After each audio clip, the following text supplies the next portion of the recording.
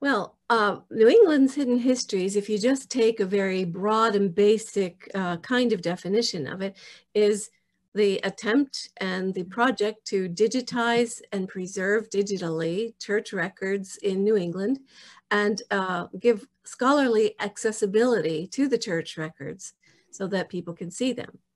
That is a really, really skeletal definition of the project, however. It entails a great deal more.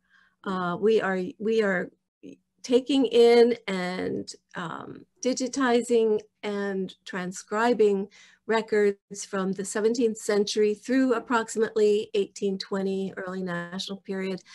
And this is not just a set of vital statistics. It's not just births, deaths, marriages, although those are there. And they provide a lot of very good and helpful information, but it is a much more multifaceted project than simply a record of who was there, how long they were there, and when they died. Well, and it strikes me that in addition to making these records available to the public, you're also serving an important function in terms of simply preserving them, because many of these are or have been in places where they were at risk to various types of damage. Very much so. Some of them were even long forgotten by the places in which they were found. Some turned up almost as serendipitous events. Some were very tattered and even a little mold damaged, and it was clear that they just could not be stored in boxes in church basements. The project began a long time ago as a sort of avocation of Dr. Jeff Cooper, who was following the imprint, or could we even say the map, that was provided to him by Hal Worthley, the original, well, really the source of this project, who had for his doctoral dissertation at Harvard traced some 700 churches in New England to find out about what, their early records. Jeff used that, it's called the Worthley itinerary, and he used that to go and follow through and actually go to the churches, get the records that they could. Some churches like to donate them for the reason of preservation. Some are a little more loath to part with them, so in that case they can loan them. But almost everyone who's interested in history is interested in preserving the history. So whether they retain the documents or they send them to the Congregational Library and Archives, there will be a digital record of these, of the records, and that will last for a very long time. Mm-hmm. I seem to remember that really the first big notice for the project came with a grant from the National Endowment for the Humanities that prompted a front page article in the New York Times. And over the years, that National Endowment for Humanities has remained a source of funding. I believe you're on your third grant from them now. Yes. But can you tell us a little bit about other support that's been received and how you've reached out to different organizations as well? Yes. Yes, as you say, the National Endowment for the Humanities has been a tremendous help, and we're so thankful that they found our project worthy to reinstate it now for the third time. Each grant is for a 3-year period. Another very important organization has been the Council on Library, oh my goodness, Research, Council on Library, Information and Research. Right. Sorry, we always call it CLIR, C-L-I-R, so I have to stop and think what it means. They've been fantastic and very supportive also, and very helpful financially for our project.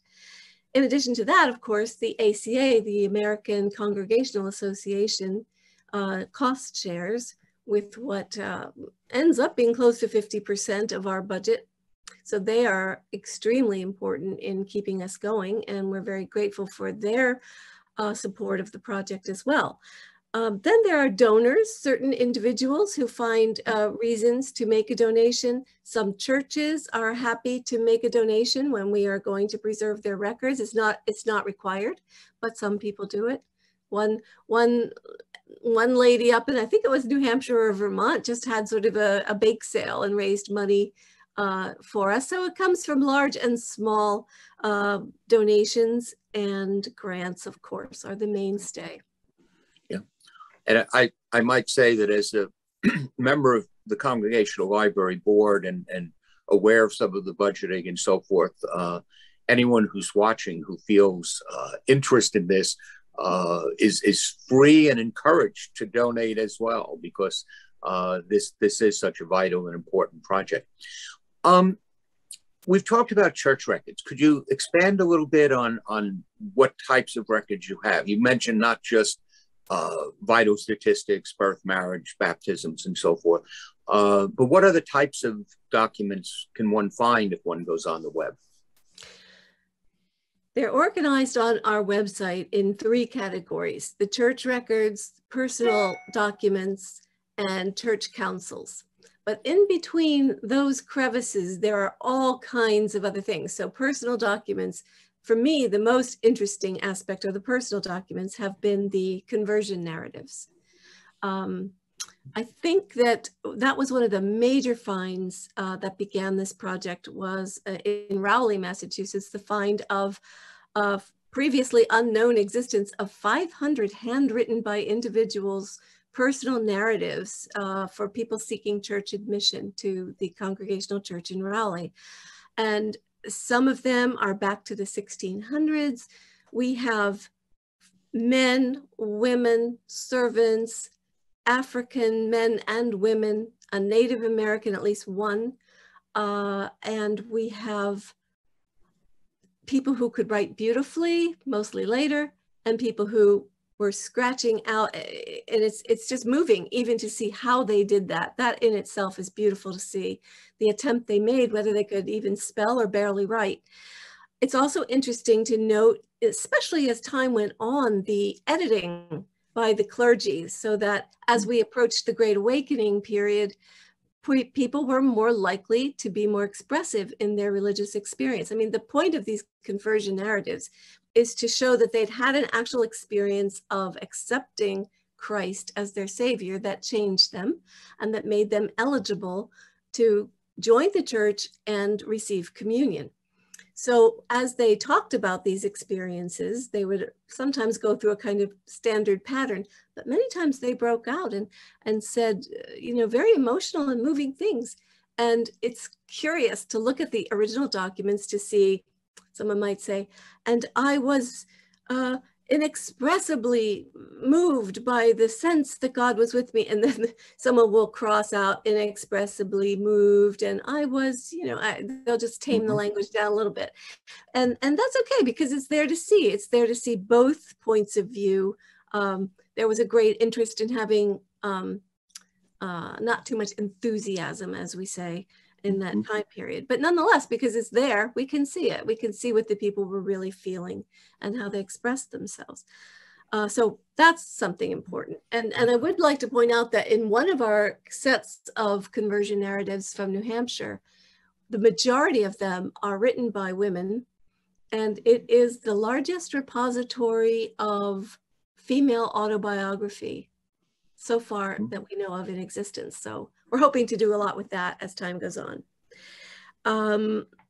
We also have letters, we have diaries, we have farmers' records of planting and harvesting, and oh dear, the horse died and having to, you know, go get another one.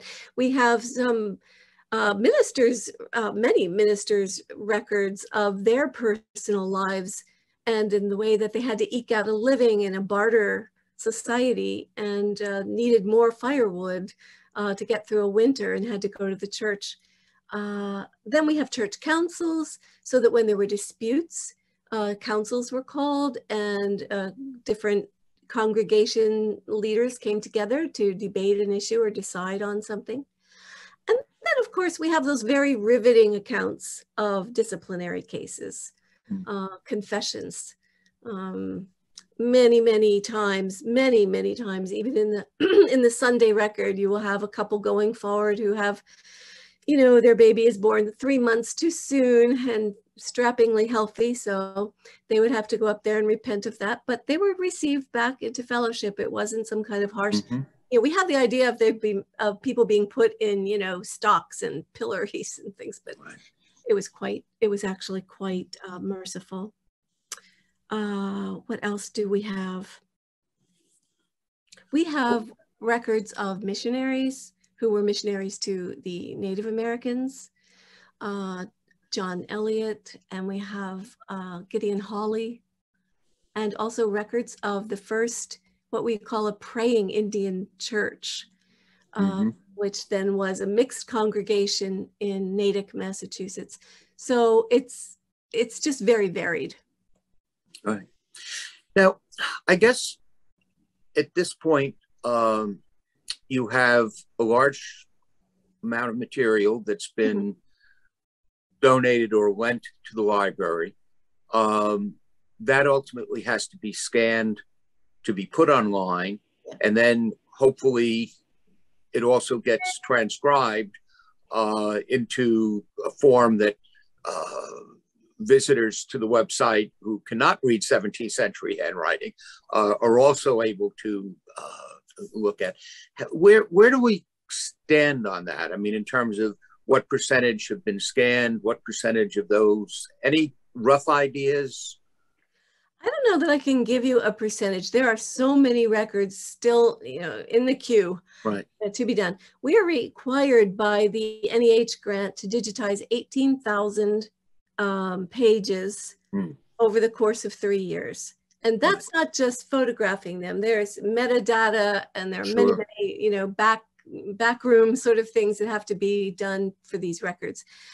Then when I and my team get the digitized images, then I'm able to send them to the volunteers, sometimes in groups of 10, depending, and then they transcribe them. They also receive editorial guidelines and, problem areas, things that crop up frequently, directions. And then they send them to me, I correct them. And we are very careful to keep line lengths.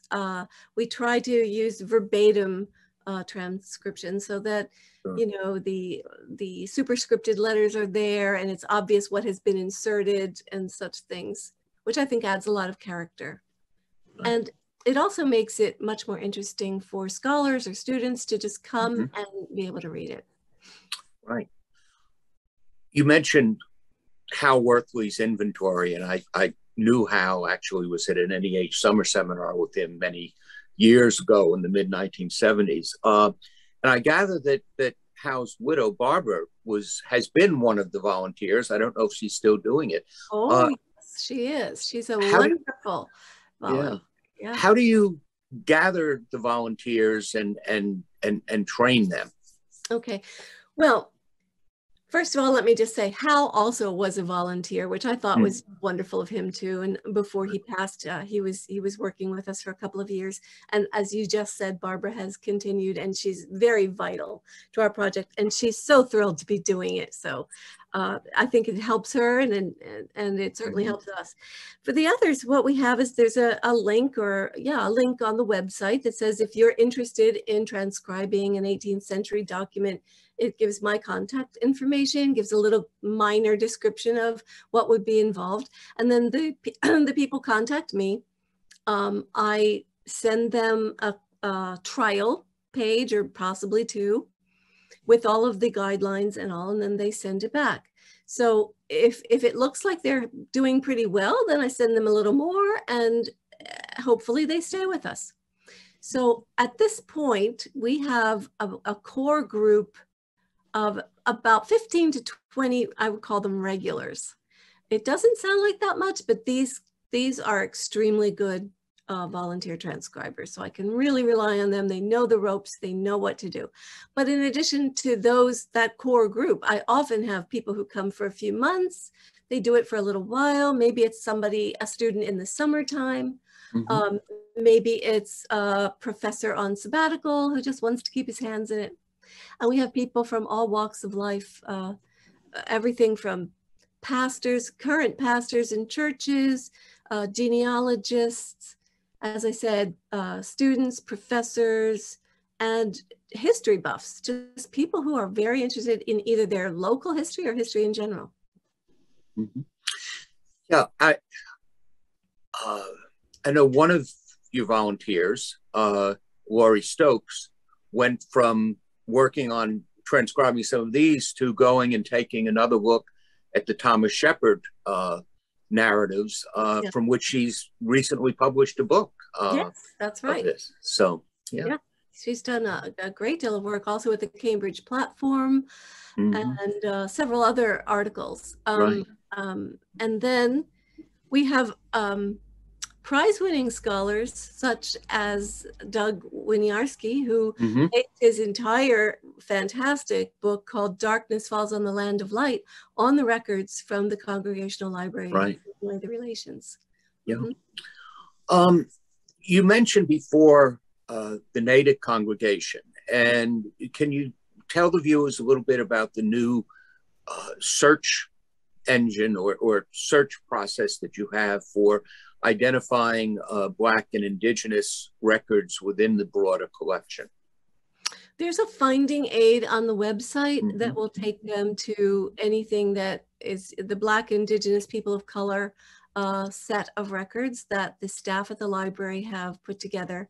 And I think it's a pretty simple way to follow that. I'm hoping that we'll be able to do something like that with a women's initiative and, you know, gather some things there, because as everyone knows, most of the people who got the attention in these records were the men. They were the heads of the households. They were the ministers, but the women have amazing things that they have written, and it's wonderful to see all of the various contributions that they made. We have diaries of women. We have a recorded trial of a woman in Connecticut. It's in her words, her testimony. It was a very sad story of the family had lost 3 children in a row, I believe, and the father became very angry. And so it became a case of domestic abuse, actually, and she left him, so that it became a church trial. And yeah, so we have things like that. And we have the wife, we have the wife of a New Haven minister, Pierpont, Sarah Pierpont, who is the sister-in-law of Jonathan Edwards' wife. Yeah, so really there's a lot there. That's good. You've given some indications, but in general, how do you envision the project moving forward?